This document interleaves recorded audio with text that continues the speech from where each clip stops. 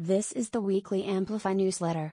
If you're reading this on the web or someone forwarded this email newsletter to you, you can sign up for Amplify and All Globe newsletters here. This weekend I'll be leaving for a vacation with two of my oldest friends, a trip that has taken longer to plan than the invasion of a small country.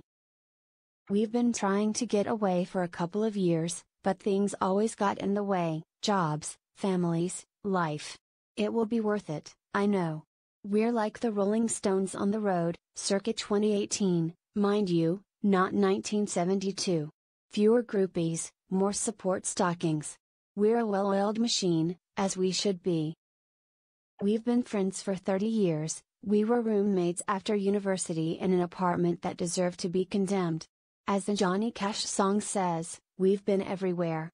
In Northern California, we ate our weight in artichokes at an annual artichoke festival. In Sitges, Spain, we danced all night in a raucous bar and then forgot the way home.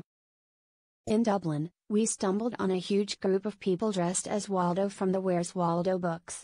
They were attempting a Guinness World Records entry for the largest gathering of Waldos, and so of course we bought glasses and striped sweaters and joined in. That's my life advice: always have friends who will wear costumes with you in public. I'm Elizabeth Renzetti, a columnist and feature writer at the Globe and Mail.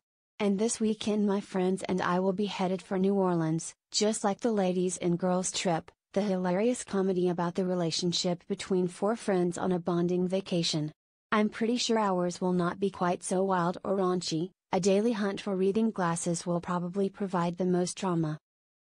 But, like the women in Girls Trip, we'll have a week to think about where our friendship has brought us, and how lucky we are to have each other.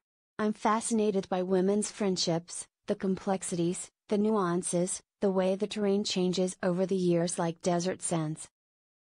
It seems we never tire of watching and reading stories of other women's relationships, from Elena Ferrante's best-selling Neapolitan novels to HBO's Big Little Lies, based on Leanne Moriarty's smash hit book.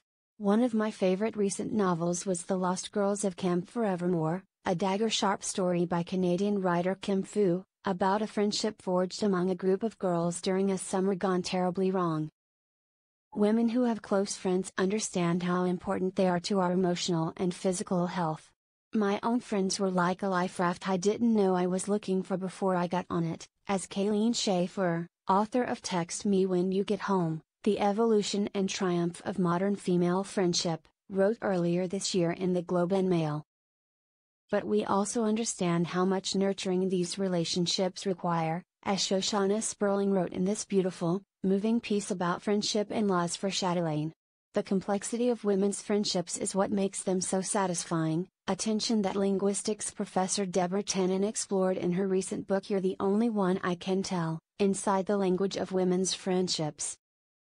If you've ever complained to your husband and been annoyed when he tried to fix things, and then were grateful when your girlfriend just listened, you'll appreciate Tannen's insights.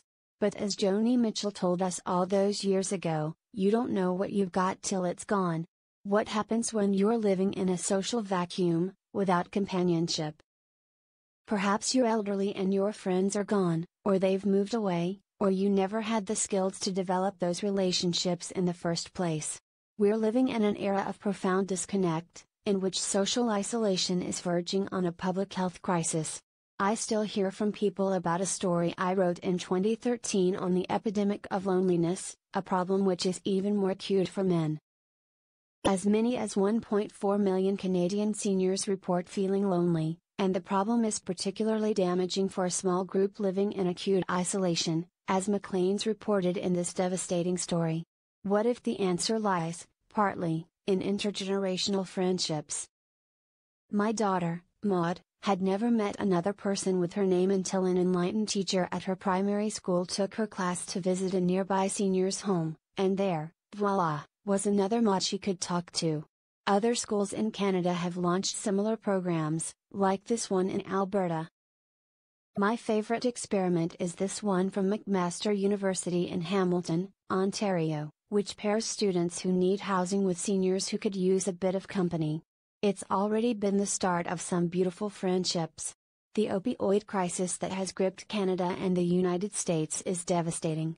It's taken thousands of lives, destroyed families and communities, and we're just beginning to understand the extent of the problem. But what about the people whose lives are saved by opioids? In this Walrus magazine piece called The Other Side of Fentanyl, Tava Harrison, who was diagnosed with metastatic breast cancer in 2013, writes about exactly that with tremendous power and nuance. I think about my life before fentanyl. The all-consuming pain I struggled to live with, the rapid erosion of my independence. I was barely a person. I was pain incarnate.